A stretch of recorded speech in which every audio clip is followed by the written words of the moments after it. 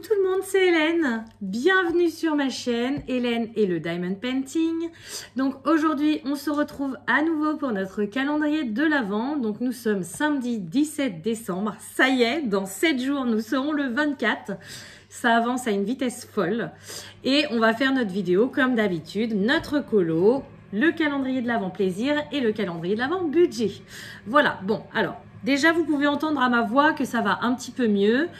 J'ai été chez le médecin hier, voilà, j'ai un état grippal, ce que énormément de personnes ont en ce moment, donc c'est pas la fin du monde, c'est juste que ça traîne en longueur et que voilà, je suis fatiguée et que mon corps a du mal à suivre. Donc encore une fois aujourd'hui, vous verrez pas ma tête, hein. Je suis blanche comme un cachet d'aspirine, je suis encore en pyjama parce que j'ai envie de traîner à la maison tranquille. Voilà, ça va être comme ça jusqu'à demain, je pense, après lundi on va se reprendre. Mais voilà, je préfère vous filmer que la table et au moins, je suis un peu plus à l'aise plutôt que de me pomponner pour essayer de faire bonne impression. Alors que bon, bah, je suis malade, quoi. C'est pas grave. Hein. Voilà. Donc, c'est parti. Aujourd'hui, on va faire, donc on est le 17, j'ai dit, ah oui. Alors, aujourd'hui, c'est un tout petit colo qui va pas prendre longtemps.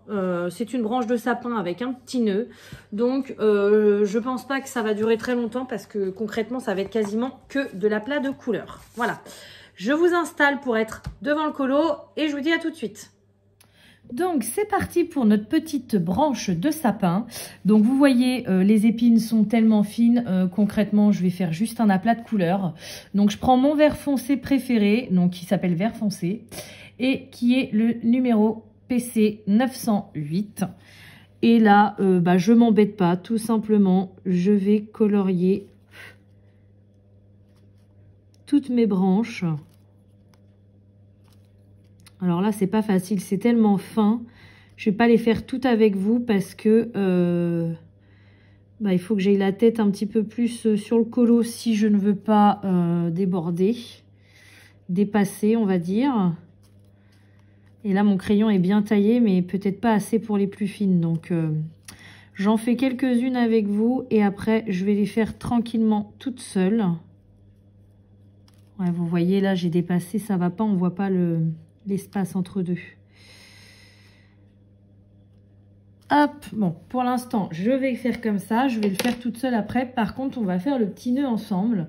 Donc, le petit nœud, moi, je le vois rouge direct. En plus, avec mon bonnet rouge à côté. Puis, ça va rester dans les couleurs de la petite couronne qui était là.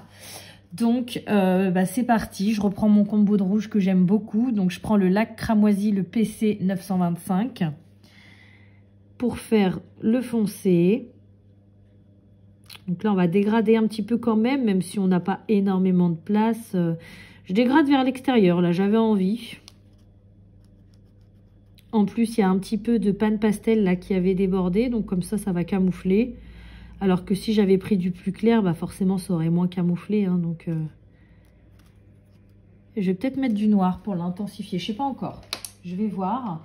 Ensuite, je prends le écarlate foncé, le PC 923.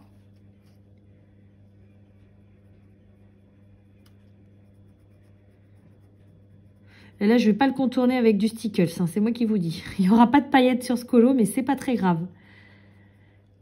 Parce que la dernière fois, j'étais trop déçue.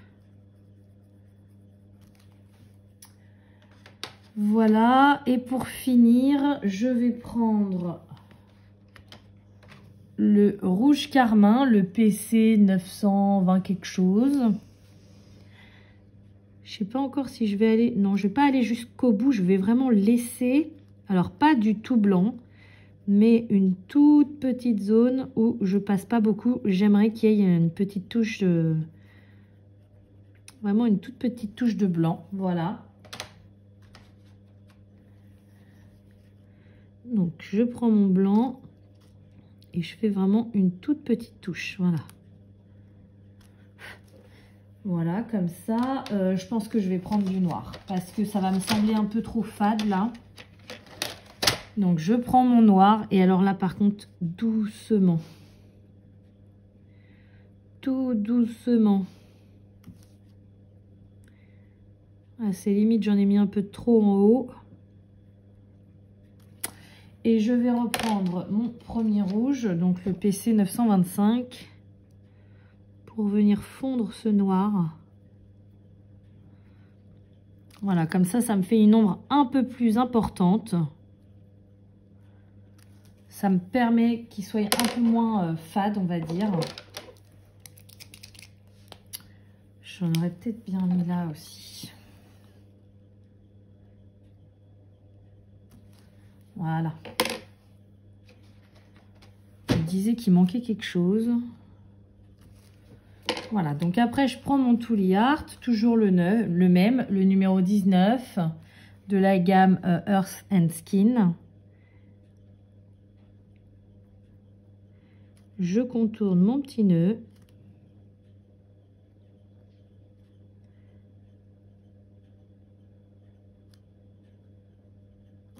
Voilà, et je n'y touche plus, même s'il n'y a pas de paillettes, même si j'ai envie qu'il soit un peu plus brillant.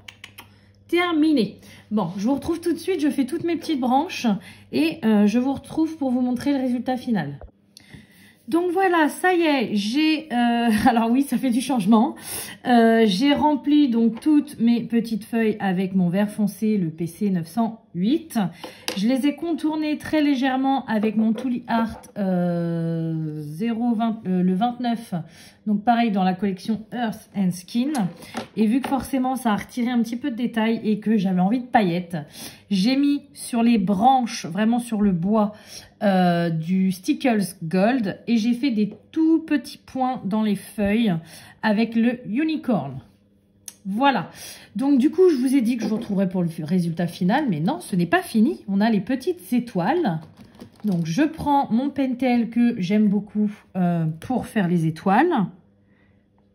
Je voulais le faire avant pour que ça ait le temps de sécher et contourner avec vous, mais je me suis dit bah, ce serait bête de ne pas le faire avec vous, donc voilà. Je le fais, puis on attendra 2 secondes que ça sèche. Et après, je prends mon Uniball bronze pour faire mon chiffre. Comme tous les jours. Là, c'est un fond cuivré, donc je prends le bronze.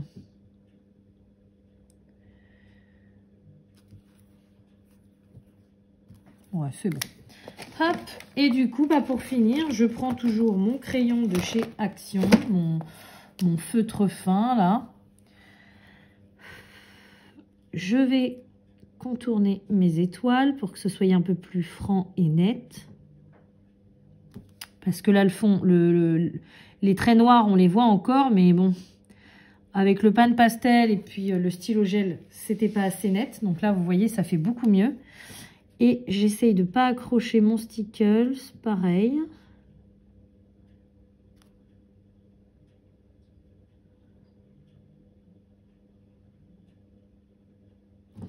Voilà. C'est bizarre, il est beaucoup plus vif ici que là. Bon, c'est pas très grave. Donc, bah, c'est tout pour aujourd'hui. J'espère que ça vous a plu. Et puis, je vous laisse regarder la suite de la vidéo. Alors, je vous retrouve pour la suite de la vidéo. Donc, comme hier, hein, vous voyez pas grand-chose. Mais voilà mon calendrier de l'Avent plaisir, ce qui reste dedans. Et donc, aujourd'hui, je vais chercher le numéro 17. Et bah, il est juste là. Hop. Alors, le 17. Je pense qu'au niveau du format, ça vous rappelle quelque chose. Donc, c'est le dernier, je crois, comme ça. Non, non, il en reste un. Donc, c'est mes petites babioles de chez Action. Hop, les paillettes. Et aujourd'hui, ce sont les paillettes rouges. Voilà, donc, précédemment, j'ai déjà eu les argentées, les blanches. Et là, du coup, j'ai les rouges. Alors, je pense qu'au niveau des... Non, déchire pas. Je veux garder les boîtes. Parce que si je mets ça dans une boîte, tout va traîner. Ça va me saouler. Là, c'est rangé par couleur. Alors, je pense que c'est les mêmes. Hein. Déjà, je vois les étoiles. Oui, c'est pareil. On a les étoiles pointues, les étoiles arrondies. Au bout arrondi, voilà. Ensuite, on a les petits cœurs rouges. Ah bah, il est cassé ce pot-là. Il est fêlé, je ne l'ai pas vu. On a les petites bandes, là, les petits traits, les hexagones et les 3 tailles de points. D'ailleurs, je croyais que c'était... Ah bah oui, il en reste un, je vais le dire. Normalement, c'est 4 pour les paillettes. Donc, on a... Je pense que c'est les mêmes. Les 2 fines, la taille au-dessus, en rond, et la plus grosse taille, voilà. des gros ronds. Voilà, donc pour aujourd'hui, petite paillette. C'est très bien. En plus, ça va avec mes ongles. Et en plus, pour Noël, c'est top, quoi. Ça pourra peut-être me servir pour mon colo dans les autres jours. On verra. Alors, pour le calendrier de l'Avent budget, donc, j'ai encore de la monnaie. Alors, est-ce que j'ai assez? Je ne sais pas. On va voir. Hop, je prends ma petite enveloppe 17. Je cherche le 17. Aujourd'hui, c'est un gros flocon de neige comme celui-ci. Et celui-ci, c'est celui à 2 €. Il doit me rester une pièce de 2 €. Mais alors, je me dis que demain, quand je vais clôturer mon budget, je ne vais plus rien avoir dans mes enveloppes. Et ça va encore me déprimer. Bon, je vais faire des petits changements là cet après-midi parce que depuis trop le gérer, ça me déprime. Ouais, j'en ai une là. Mais, ah oui, puis j'ai oublié d'écrire hier. Bon, je le ferai après. J'étais au marché de Noël de mes enfants. Donc, j'ai 2 pièces de 2 € qui sont parties. Mais bon, il m'en reste encore une pour aujourd'hui. Hop, 2 €. C'est parti. Donc, ouais, je pense que je ne vais pas encore économiser grand-chose cette semaine. Mais je vais essayer de faire des modifications dans mes enveloppes. Parce que je suis à fond dans le budget et que j'ai envie d'être dedans. Voilà. Donc, bah écoutez, c'est tout pour aujourd'hui. Il ne nous reste plus grand-chose. Hein. C'est bientôt plein, ça c'est cool. Je ne sais pas encore ce que je vais en faire parce que 14,20 €, je crois, si je me rappelle bien. Je ne vais pas pouvoir faire énorme. Mais je sais qu'au niveau de mon budget, je veux vider tout la dernière semaine de décembre pour repartir sur une année pleine. Et essayer de garder dans mes défis, alors quand ils seront finis, je m'en servirai, mais de garder au maximum toute l'année.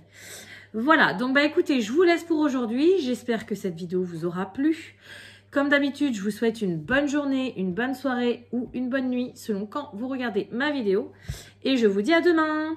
Salut!